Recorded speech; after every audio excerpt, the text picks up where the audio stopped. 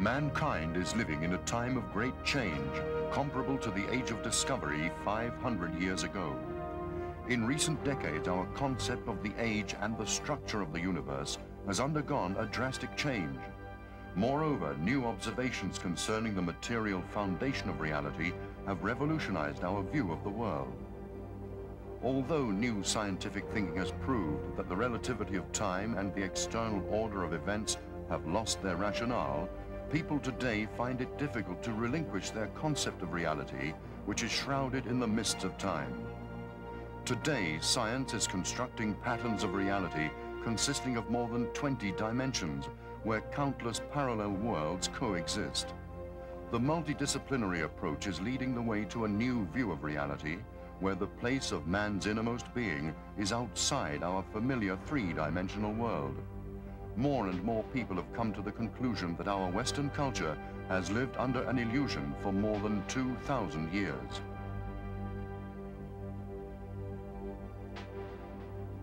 As a futurist and UFO researcher, I have drawn the conclusion that the fact of human-alien contact at this time on planet Earth is probably the least understood and least recognized major force that will shape the future of the human species during the 21st century and beyond. I do believe that not only are we being impacted by alien intelligence at this time, I believe we have probably been impacted throughout the entire history of human culture. It is even possible, though certainly not proven, that some sort of extraterrestrial or non-human intelligence was present at the very birth of our species.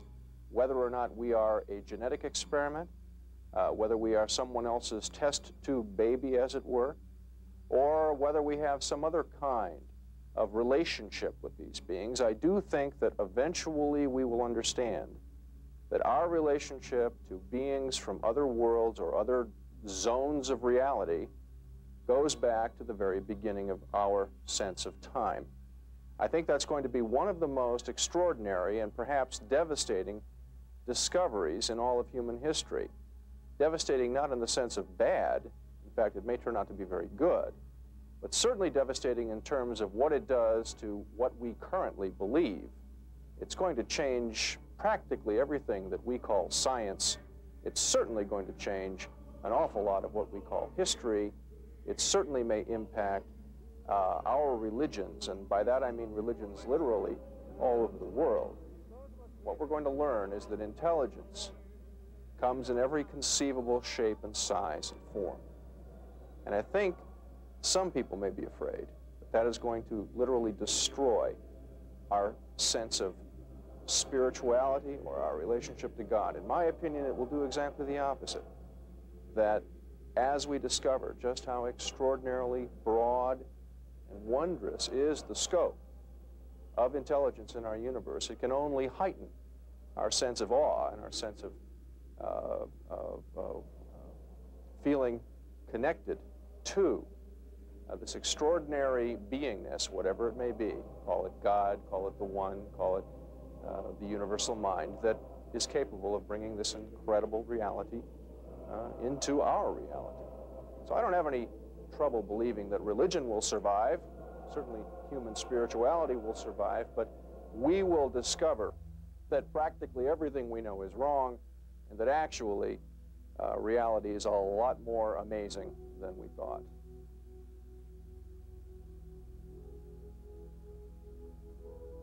A great variety of relics from ancient civilizations have been found in different parts of the world. In recent decades, scientists have adopted a new approach in studying them. Could they be interpreted as evidence of extraterrestrial civilizations?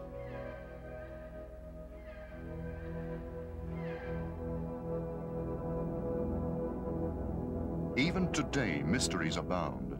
The crop circles found all over the world puzzle scientists. British scientist Terence Meaden's theory of plasma vortex has found support as a possible solution to the mystery.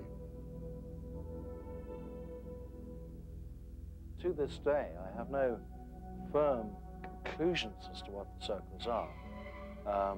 Certainly, a significant proportion of the circles are man-made, especially in the last 2 or 3 years, when there have been many man-made fakes. But there is a genuine phenomenon. That is something of which I have no doubt, and the nature of it becomes extremely difficult to describe and to define. Circles have a certain elusive quality, and we've conducted a large number of surveillance experiments trying to catch circles forming on film, and we've never been entirely successful in this endeavor. People have seen circles form. There are several cases where people have actually witnessed a circle form, and in every case there has been no visible agency. The crop is laid down rather like a fan opening up, and this usually happens very rapidly within 5 to 10 seconds, and they've only been observed in the case of simple circles, single circles. Also, there have been a large number of the appearances of circles have been associated with lights in the sky, strange lights in the sky, what we call UFOs, obviously, although the number of cases where lights have been seen descending into a field and circles have appeared on that very night has been quite limited. Usually circles appear with no visible agency whatever, and they're just found, usually the next day, but sometimes not for several days or even weeks. From 1988 through until 1991, there was a great development in the circles in England, and we got many extraordinary and articulate shapes. The circles seem to evolve from the early plane circles and ring circles into something far more complex. And among those circles in those years, there were many mystical signs, or even, I should say, religious signs.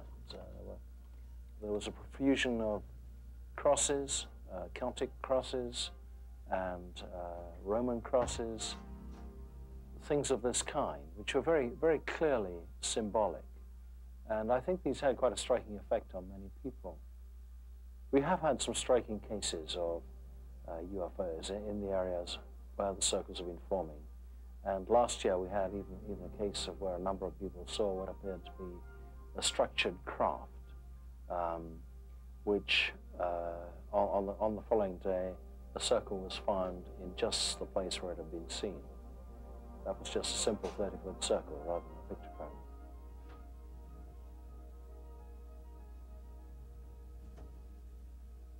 One of the creatures which has boggled me for the countless months and years is that what is really doing the crop circles and what are they really about? I have been allowed to videotape and also take a photograph of a creature which I term as being an invisible flying predator. I will now show you a picture of the creature which is now making the crop circles at an amazing speed of under 3 minutes flat. This is the invisible flying predator. It's an alien species able to fly on the magnetic lines of gravity. It has intelligence of a superior nature. It feeds upon the biological energies of a silicon-type material which corn, wheat fields, and barley fields have. This creature travels in groups and flocks. It also makes chirping or other sounds which have been recorded by such top researchers as Colin Andrews and a host of others. It has the ability to make itself invisible and not be seen, and yet it will give off a glow. It cannot be photographed unless it can be trusted by a person of my stature who can allow the creature to come forth and make himself visible. They have said that the crop circles are not messages for us, but for those extraterrestrial races that are here, who are not invited here, who are manipulating mankind for their own reasons, to radically shift their behavior immediately or else.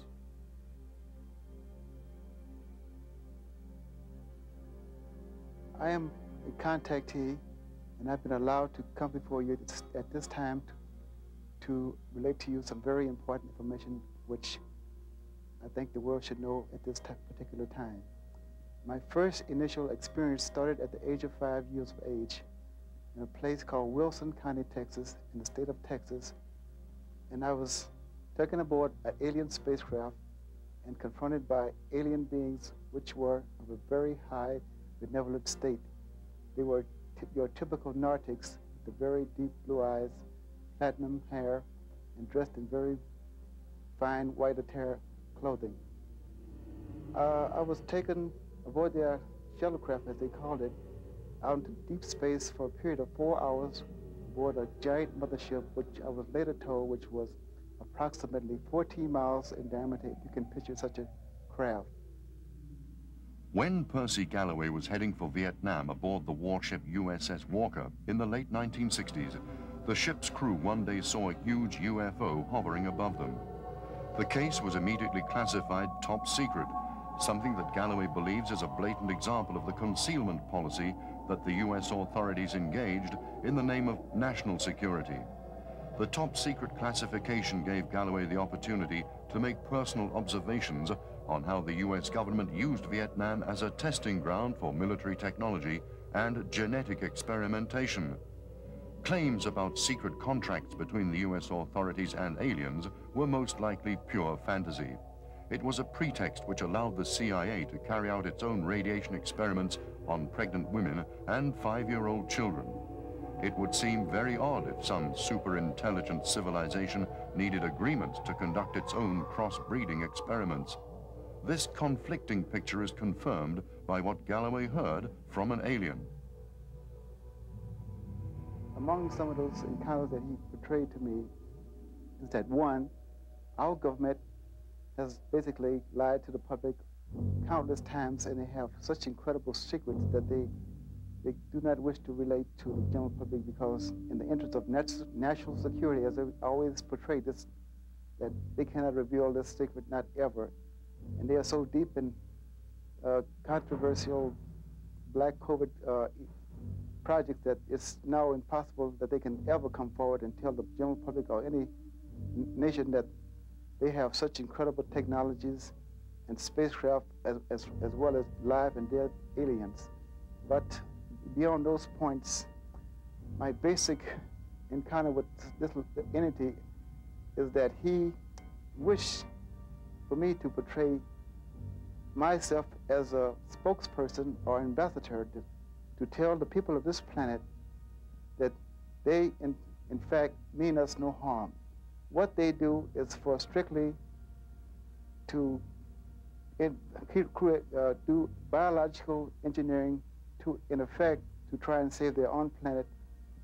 And they have tried many times to come forward, but our government has said no, they are not allowed to expose themselves to the general public.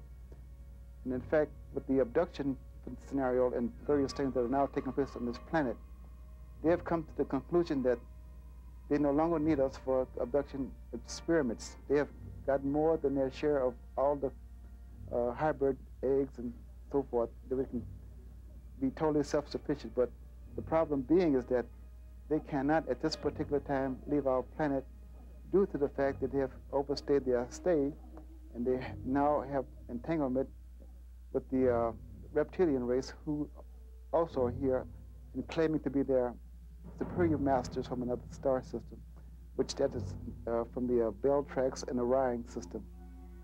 Many believe that the hybridization experiments should be condemned because they are unethical. UFO researchers answer this accusation by saying that millions of abortions are carried out every year in the world. What is their ethical basis? Robin Quayle has examined over 600 encounters between humans and humanoids. On the basis of her research, the overall picture of this interaction is not as gloomy as it might first appear. In 1979, during a session where a client was in a very deep trance, he suddenly got up off the couch, walked outside, and there was a UFO over my house, hovering down at treetop level. There were 3 of us outside observing this phenomenon. person in trance was experiencing a very high fever and a very raging case of infectious hepatitis. This contact seemed to cure his ailment completely, because the next morning he was completely free of any symptoms or of any fever. The regression, bringing the trauma to the surface, actually releases the fear in most cases. And one of the most beneficial side effects that I have noticed across the board with almost all abductees is that they become very psychic. The sensitivities are very heightened, and they're very, very spiritually aware. And so even if the encounter seemed to have a negative effect in the beginning and seemed to be terrifying or painful or frightening, the after effects in the long run seem to leave them with a much expanded sense of consciousness, able to be telepathic, to know about the future. Many get very advanced information about the future. Many begin to channel. And so perhaps there are ways to even engender this kind of contact. C. Topaz Wells from Peru is the contactee who says that he was taken to another planet for a few days, and afterwards he was left totally transformed, totally telepathic, totally clairvoyant, able to see into the future, able to almost have contact at will. So overall, I can't say that the phenomena as a whole is negative at all. And of course, the prodigies that I spoke about earlier are an incredible group of people. And the possibilities of what is coming out of their contact and their channeling and their experience is just unlimited. It's infinite possibilities of what we're doing. I consider myself an interdisciplinary researcher trying to embrace a number of different disciplines to look at any individual phenomenon. I'm also co-director of a new parapsychology program at Rutgers, at Rosebridge Graduate School of Integrative Psychology in California. And we are trying to look at the tradition of parapsychology, which usually has three main components: the study of extrasensory perception, the study of psychokinesis, and the study of survival phenomenon, survival of physical death, and mediumship as it used to be called. We also want to include parapsychology to investigate ufology, or unidentified flying objects and extraterrestrial studies. I'm interested in including in parapsychology and in what used to be called survival research, ufology, and particularly the channeling component in ufology, where people today are purporting to have telepathic communication from beings who identify themselves as not only from other planets, therefore being extraterrestrial, but from other levels of reality, meaning, to satisfy my definition of channeling, they do not currently exist on the physical level of reality as we understand it, but they exist on some other vibratory or frequency domain, some other octave of existence. And yet they are able to telepathically communicate with a certain people who are in the physical body as human beings today, called channels, or called contactees, who have had physical contact and then later or before or in between such physical contacts claim to have mental or telepathic or channeling-like contact with these sources. When I hear the telepathic communication, or when I receive the telepathic communication, it's not one word after another, and it's not any kind of audible sound. It's as if somebody was taking a syringe and injecting instant knowledge in my head. Maybe a total huge concept in a split second of time. And then I try to translate it into our language that I can understand and that others can understand. Leah Haley has encountered aliens from 5 different races of humanoids, sometimes in her home, sometimes on their vessels. She's taken into the UFO along a bridge of light, where the aliens teach her, mainly using telepathy. During this process, the information will be stored in her subconscious from where it will later surface at a time the aliens choose. I remembered asking this woman, "Where are your people from?" And she said to me, "The Pleiades," but you already knew that.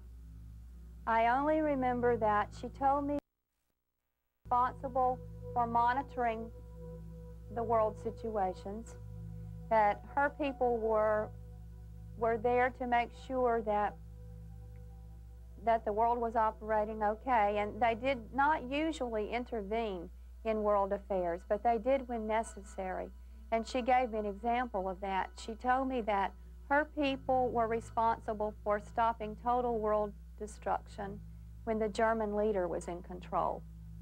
And then she went on. At one point, she called him one of the Antichrists. If you extend physics so that you can talk in physics-like terms about the way extraterrestrials as sources that claim to be channeled, where they exist, how their level of reality relates to our physical level of reality with 3 dimensions of space and 1 of time, and current energy and matter relations as physics currently understands them, then we're left with a quandary of how these beings, let's say they claim to be from Centaurus or Andromeda or the Pleiades or from Mars or Venus even, but not the physical level of Mars or Venus, from more like an astral or an etheric or higher vibratory frequency domain of it, how do they communicate with us? What we're learning in our research and in interrogating the sources themselves is that the mind plane, the mental plane, is the same whether you have a physical body or not. If you are an astral level, or let's say 800,000 cycles a second carrier wave you exist upon as a Venusian, shall we say, and you are mentally communicating this moment with me, and I am clairaudiently hearing it in my mind's ear, or telepathically picking up the thought forms from you as a Venusian, shall we say, the communication is allowed because there is a mental plane that runs throughout the known universe on which thoughts move much, much faster than the speed of light. They move at thought speed, which may be near instantaneous. So there is a certain communication stratum and glue that holds together all sentient beings, whether they have physical bodies or not, whether they are human or not, whatever level of evolution they may be on. We all have some kind of a higher vibratory mental domain that we can make waves on that stratum of reality and communicate with each other just the way on this physical level of reality I can make air waves that reach your eardrum and then therefore go into your brain. All this is to say that our research and our conjecture is leading us to the understanding that there are other levels of reality on which waves, so to speak, can be made that are not limited by the speed of light and that are not understood by current physics, and through which various kinds of communications can occur, and also by means of which spaceships, or what we call UFOs today, can move in what we might call hyperspace or higher frequency domains, non-spatio-temporal realms that they can move in and out of. So I see understanding how extraterrestrial vessels work, how they can come from so many light years away so quickly. On November 20th, 1989, a Russian plane on a scheduled flight was approaching its destination in the Stavropol area when, at exactly 1 o'clock in the morning, the crew informed air traffic control that they'd observed several unidentified objects ahead of them at a distance of about 150 kilometers from the airport. One of them began to approach the aircraft, pointing a dazzling light at it. Suddenly, the object changed direction and disappeared into the night. 1 minute later, it was seen above the runway at a height of 200 meters. The oval-shaped object lit the darkness with a bright blue ray, behind which spread a fiery glow. A minute and a half later, the object disappeared northeast. Russian UFO research has recorded many similar observations. Initially, the object of the research was purely military. Gradually, the Russians have come to accept UFO research much more readily than the Western world, particularly as the observations have often been accompanied by parascientific phenomena. In 1993, there were relatively few UFO sightings in Russia. After the busy period in the late 1980s, a quieter period began.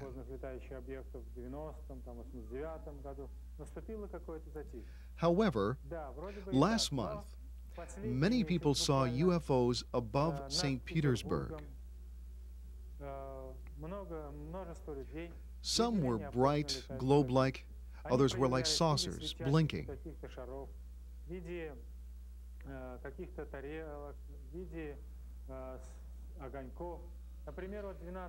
For instance, on August the 12th, 1993 at 3 a.m., 3 points of light were sighted above Vasily Island, St. Petersburg.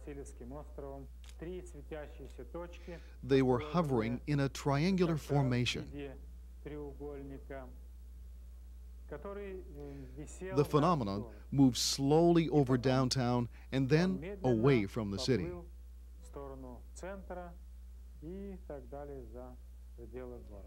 Naturally, numerous people saw it. An interesting thing is, round holes appeared in the windows of houses. The cuts were even, not melted or anything like that, as if a round piece of the glass had been removed by a cutter. Scientists are still studying the case.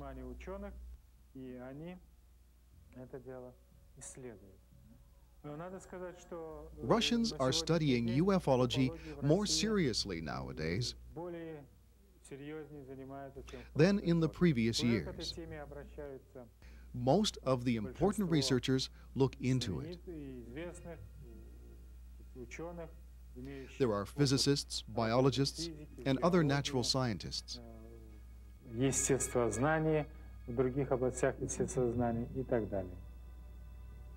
UFO research has also provided the Russians with material to study other than PSI phenomena. It's led them to look at the structure of the universe and the ultimate purpose of life from new angles. Earlier, during the period of communist ideological enforcement, only dialectical materialism was accepted as the platform for explaining reality. Now the old empire is dead, and the Demidov Cemetery is the symbol of its collapse. It's the last resting place for people oppressed under Soviet rule, who could have paved the way for freedom and pluralism had they been given a chance. Today, the winds of change are blowing. There are new forces in the forefront of scientific thinking, for whom matter no longer is the basic element of reality. On the basis of discoveries made in quantum physics, scientists have realized that awareness creates the material world around us.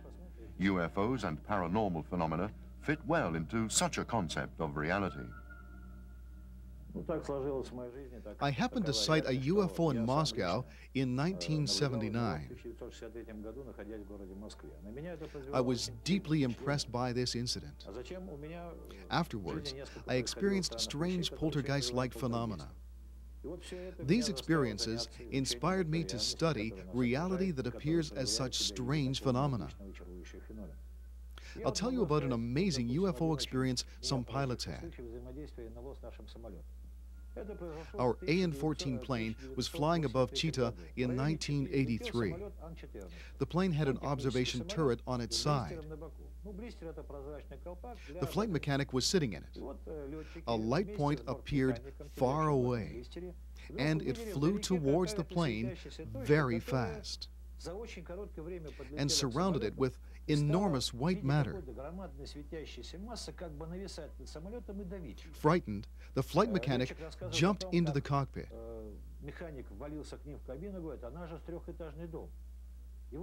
The situation was alarming. They were about to land the plane. They were only at 2,400 meters and descending. But they had to take her higher because there were hills ahead. For 15 minutes, they tried desperately to free the plane, but to no avail. Then the matter took off and disappeared. Once in Chita, the crew was told that a plane had disappeared near there an hour ago, carrying a lot of passengers. Now we know something about the phenomenon. We're surrounded by a huge universe, We don't know its boundaries. The area known to astronomers is 30 billion light years wide, an immense vastness. Radiation seen as light has a wavelength of 400 to 700 nanometers.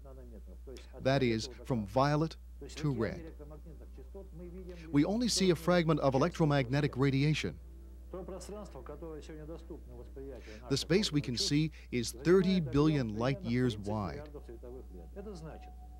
Light travels at 300,000 kilometers per second. Light travels through that area in 30 billion years. The space surrounding us is immense. Let's say the speed of light would change to, say, 10 meters per second. What would happen then? Light wouldn't travel from the sun in 8 minutes, but in millenniums. Actually, people wouldn't even see each other. What if the mass or the charge of an electron were to change? The atom we know now would disappear, and matter would turn to something we could no longer sense. The world would change into something completely different. Worlds with different material structures exist parallel to ours. We can't understand the physical laws of these worlds. Are UFOs time machines which reverse the force of gravity by creating a time difference between the center of the craft and its outside edge? The extremely strange manner in which they act would indicate this. In August 1987, the military authorities apprehended an alien craft near the Finnish border. The cockpit was so small that it obviously could not have been designed for a human being. In Karelia, near Vyborg, there was an object that was to be carried on an army plane to Kola, to Monjegorsk. It was at a military airbase, hidden in a fighter hangar.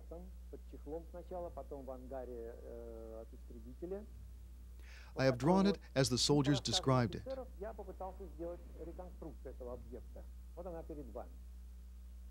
The object was some 12 meters long. They say it was very heavy and of golden color. I've made a sketch of it here. At the end of September, the carefully guarded spacecraft, which resembled a large artillery shell, inexplicably disappeared during the investigations. For the UFO researchers, accounts such as these received from military intelligence sources make most interesting reading. 2 elliptical UFOs are photographed above the Moscow Space Research Center. Suddenly, a powerful light floods out of one of them, and they both speed away with a hissing sound a few moments later. Why is there so little public information about such incidents? Alexei Dmitriev, a doctor of geology, believes that political leaders censor and distort information about UFOs.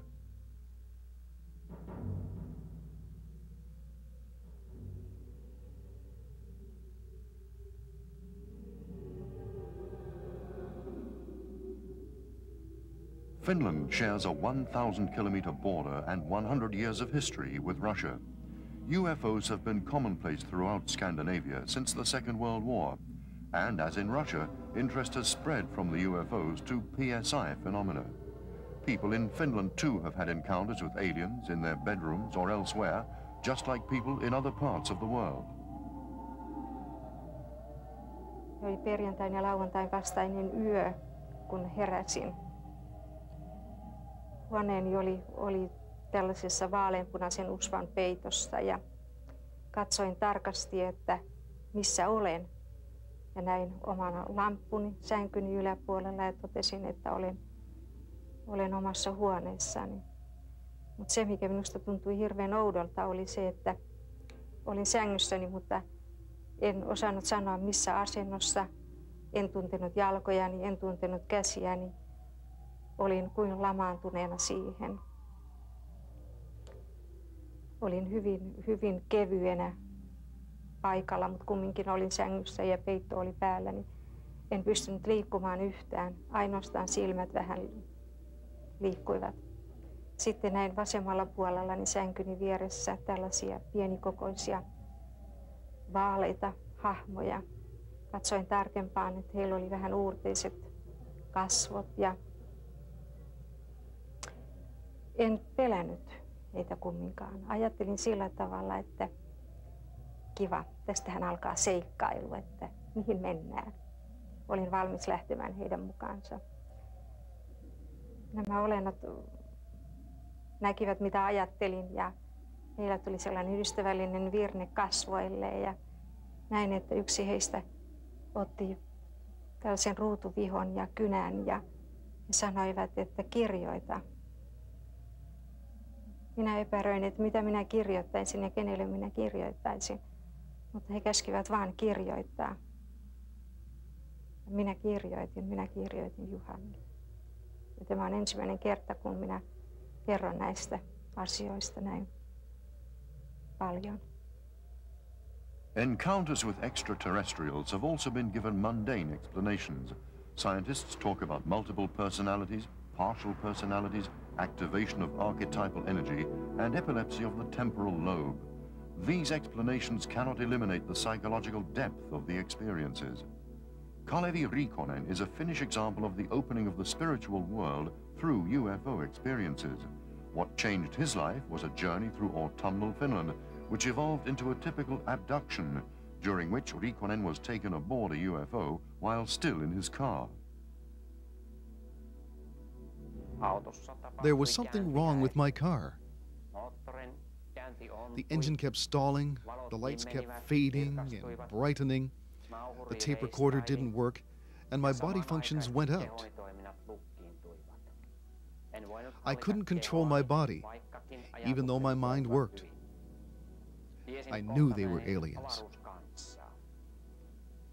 I let them know that I'm an unnecessary risk to them. Then my consciousness was turned off. The next thing I remember happened the next day. I woke up 60 kilometers from there, almost 24 hours later, in my bed. First, I thought it was a dream. How could it be possible? On closer look, I realized the color of my car had paled considerably, as if the sun had burned to the car's paint. Almost a full tank of gas had been consumed.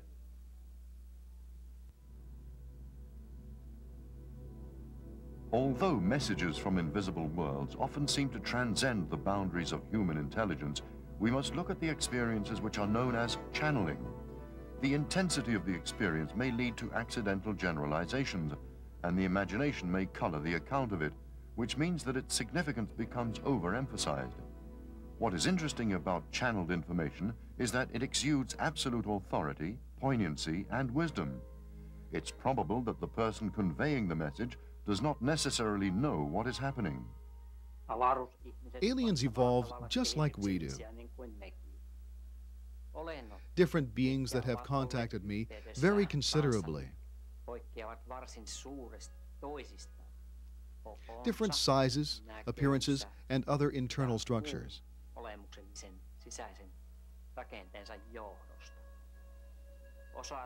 Some of them can move by willpower, some distance in space. Others need spacecraft, just like we need means of transportation. These energy beings can use their willpower and gravitation control.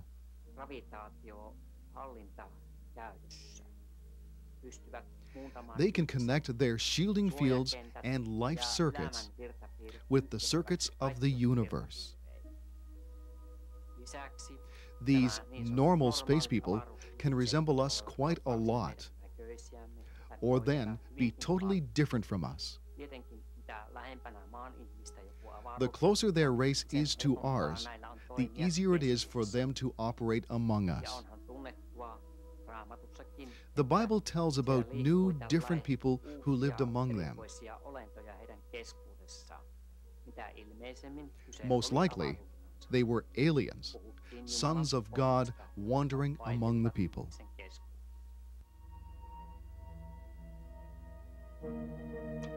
As in all countries of the world, Finland too has a great number of mediumistic painters, musicians, composers, and other artists who are convinced that their art derives from inspiration from invisible worlds.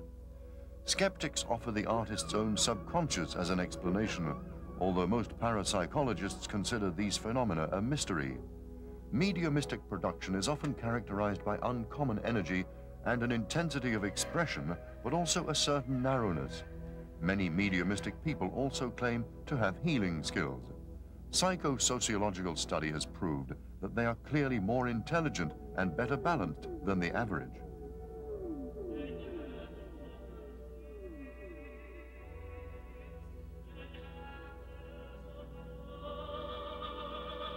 The Finnish medium Aulikki Plami is an excellent example of a mediumistic singer. Those performing through her include Carmen, who died at the age of 16, as well as many famous singers long dead, for example Enrico Caruso, Elvis Presley, and Louis Armstrong. A healer who introduces himself as Dr. Herman also works through Plami. In continental Europe in particular, Plami has become a sensation. Mediumistic individuals often convey messages predicting the end of the world, and it's clear that the number of major catastrophes is growing. Another frequent theme is mass evacuation carried out by UFOs, which easily brings to mind the ascensions mentioned in the Bible. The telepathic experiences of mediumistically gifted individuals are generally extremely strong. Sometimes they appear as journeys from which mental images remain in the memory. Research has shown that channeling experiences have some links with multiple personalities, although distinct differences also occur. While 3 out of 4 people with multiple personalities develop the personas of under 12s, children never occur in channeling. Usually, multiple personalities emerge from the subconscious by the score, whereas in channeling, there is seldom more than one source.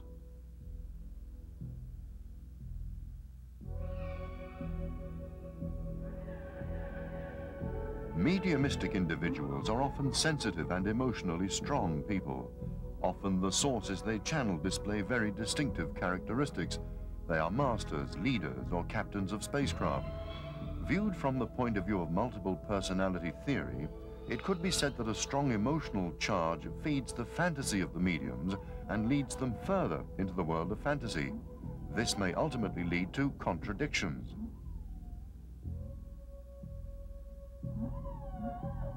The critics, however, disregard one important background factor. The educational level of channelers is often so significantly low that they couldn't possibly invent the matters that they convey to the world.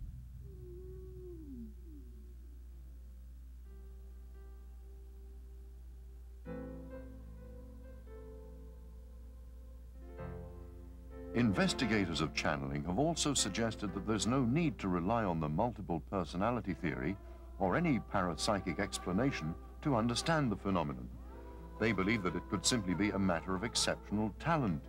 Artistic talent often bursts forth so unexpectedly and so phenomenally that there's a great temptation to interpret it as the activation of a reincarnation memory.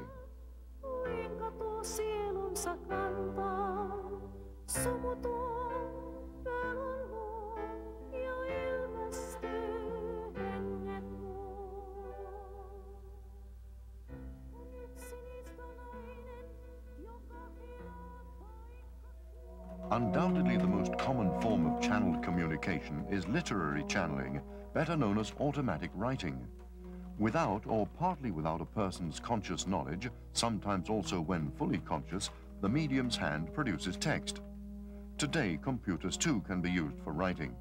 Psychologists claim that this kind of automatism may lead to disorders of the mind, such as the emergence of mutually independent personality units. People who have this type of experience seem, however, to be in closer contact with the universe than the rest of us. Automaattikirjoitus on mielenkiintoinen ilmiö. Sillä tarkoitetaan sitä, että ihminen ottaa kynän käteensä ja hän tuntee yhtäkkiä jonkun ulkopuolisen energian vievän tätä kynää ja kirjoittavan. On ihmisiä, jotka kirjoittavat kielillä, joita he eivät päivätajunnassa ole koskaan opiskelleet.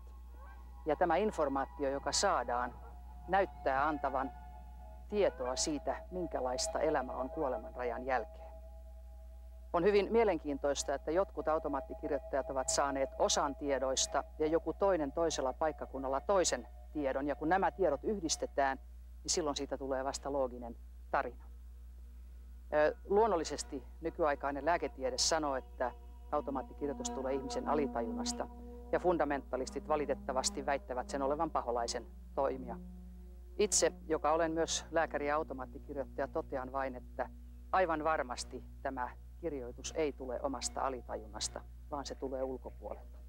Ja kun tällä tavalla voi olla yhteydessä toisiin dimensioihin, olivatpa ne sitten kuoleman jälkeisiä tai avaruuden muita dimensioita, olentoja muilta planeetoilta, meillä on mahdollisuus saada erinomaisesti uutta tietoa, jopa teknistä tietoa. Kun ihminen joutuu psyykkisten dimensioiden kanssa tekemisiin, hänen maailmankuvansa muuttuu radikaalisti. Esimerkiksi eräs ystäväni Norjassa, rocktähti Jannike, tapasi ufoja ja humanoideja omalla rannallaan. Kun hän joutui tilanteeseen, että hän joutui asettamaan maailmankuvansa aivan uuteen valoon, kun nämä humanoidit ottivat yhteyttä ja olivat vain parin metrin päässä hänestä, koko hänen maailmankuvansa muuttui.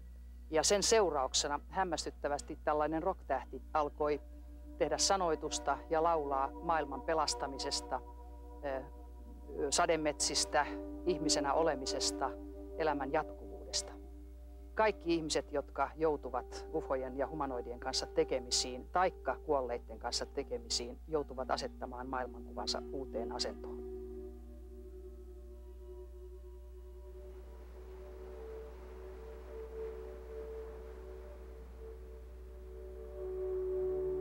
We are awakening, I hope it isn't too rude an awakening, to a shift in our consensus reality, that our shared lived experience is changing, and we are realizing that there's a higher dimensionalities interfused with this dimensionality, that we need to give more credibility to those realms we used to think of as not real or unreal or less real, like the subjective, the mental, the imaginational, the love, the desire. So the second Copernican revolution, as I would see it, that we are in the midst of right now, is we're going to have the root awakening to reverse the figured ground field, just in the way Galileo attempted to do it centuries ago, where we had to agree that finally, after some torture and fighting, that it was the sun going around, that there was the Earth going around the sun, not the sun going around the Earth. So everything doesn't go around dead physical matter as the highest reality, and that is what I believe most of the most evolved extraterrestrial sources and the most evolved of the channeled sources, as well as our own higher selves. We're entities, we just happen to have bodies. We shouldn't demote ourselves in the face of extraterrestrials or channeled sources that don't have physical bodies. Good heavens, just because we have bodies doesn't mean we have no less wisdom or no less access to universal mind and truth and heart. But you are to be perfect as your Heavenly Father is perfect. Perfection cannot be transmitted to a human being through any channel. It has to be found within oneself. The wages of imperfection is death, and the pain of knowing this is the burden mankind has to carry in his subconscious, although there are many hints about the real nature of death. Kuolemanrajakokemukset on yksi testausmuoto, jolla ihmistä opetetaan näkemään, mikä hän itse asiassa on. Kuolemanrajakokemuksilla tarkoitetaan sitä, jolloin ihminen kriisitilanteessa, esimerkiksi auto-onnettomuudessa, hukkumisonnettomuudessa yhtäkkiä menee tajuttomaksi, jossakin tapauksessa jopa sydänpysähdykseen saakka, ja hänen tajuntansa irtoaa ruumiista. Hän pystyy kuitenkin hämmästyttävästi näkemään ja observoimaan kaikki asiat ympärillään. Hän pystyy pikkutarkasti näkemään elvytystoimenpiteet, kuulemaan ihmisten puheet, ja kuitenkin hän näkee yläpuolelta oman ruumiinsa. Tässä tilanteessa hänelle tulee myös sisäinen voimakas kokemus. Hän tuntee menevänsä tunneliin, kohtaa suuren valkoisen valon, joka sitten riippuen hänen uskonnollisesta taustastaan tulkataan Jeesus-hahmoksi tai yleensä Kristus-hahmoksi, Mariaksi tai Buddhaksi vastaavaksi. Ja hänelle sanotaan, että hänen aikansa ei ole vielä tullut. Hänen täytyy palata suorittamaan se tehtävä, mitä varten hän on maaplaneetalle tällä kertaa syntynyt. Kuolemanrajakokemus on mielestäni eräänlainen vihkimys paranormaaleihin ilmiöihin ja erikoisesti UFO-dimensioihin. Koska sen jälkeen, kun ihminen on todennut olevansa energia, tajunta eikä suinkaan fyysinen ruumis, hän myöskin ymmärtää, että hän voi helpommin olla yhteydessä eri dimensioihin, joilla myöskin UFOt liikkuvat. Ja mielenkiintoista ovat jälkiseuraukset UFO-kontakteissa ja kuolemanrajakokemus- ja ruumista poistumisilmiökontakteissa ja niiden jälkeen jälkiseuraukset ihmiselle ovat samat. Hän kiinnostuu yhtäkkiä ekologisesti maapallon pelastamisesta. Hän kiinnostuu delfiineistä ja valaista, jotka ovat älyllisiä olentoja, eivätkä suinkaan mitään eläimiä. Nehän jakavat tämän maaplaneetan meidän kanssamme. He ovat vastuussa järvistä ja vesistöistä, meristä ja me olemme maasta. Tällainen henkilö kiinnostuu myöskin paranormaaleista ilmiöistä yleensä. Hänestä tulee telepaattinen, hän saa selvänäköfläshejä ja koko hänen persoonallisuutensa muuttuu siinä määrin, että hän tajuaa olevansa ikuinen energia, joka jopa samanaikaisesti on olemassa useilla eri dimensioilla. The large size of a dolphin's brain in proportion to its body is regarded as a sign of advanced intelligence. The dolphin can produce sounds in 4 different ways simultaneously and thus keep in contact with other dolphins. Scientists who study whales and dolphins also believe that they use telepathy to communicate. There are many touching stories about the relationship between dolphins and humans. Dolphins can sense the presence of a pregnant woman in the water and have succeeded in making autistic children speak. Many people have a strong feeling of affinity with dolphins and claim that the dolphins have helped them become aware of their psychic abilities and of their former lives, going back thousands of years to the legendary city of Atlantis. Atlantiksen aikaan tutkin delfiinien ja kosmoksen välistä kommunikointia ja myös tässä elämässä olen yhteydessä kosmokseen. Olen ottanut viestejä vastaan automaattikirjoituksella helmikuusta 1989 lähtien. Parhaimmillaan tämä kanavointi on kestänyt jopa 2 tuntia ilman minkäännäköistä tietoa siitä, mitä seuraavien sanojen jälkeen kirjoitan. Luen katkelman tästä teoksesta, jossa korostetaan ennen kaikkea tätä kriittisyyttä.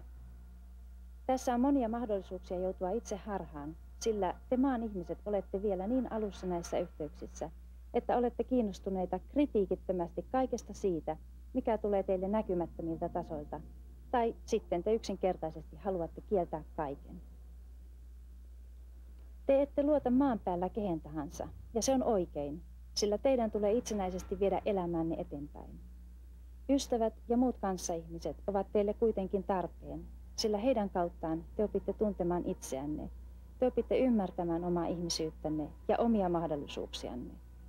Samoin teidän tulee yhteyksissänne henkitasojen kanssa oppia ymmärtämään, milloin olette tekemisissä luotettavien, teitä laajemman ymmärryksen omaavien tasojen kanssa, jotka voivat teitä opastaa. Teidän tulee tämä oppia itse, joten älkää pelätkö näitä yhteyksiä. Te opitte vain menemällä mukaan yhteyksiin, mutta kun osaatte alusta asti olla kriittisiä, selviätte ilman turhia harhautuksia.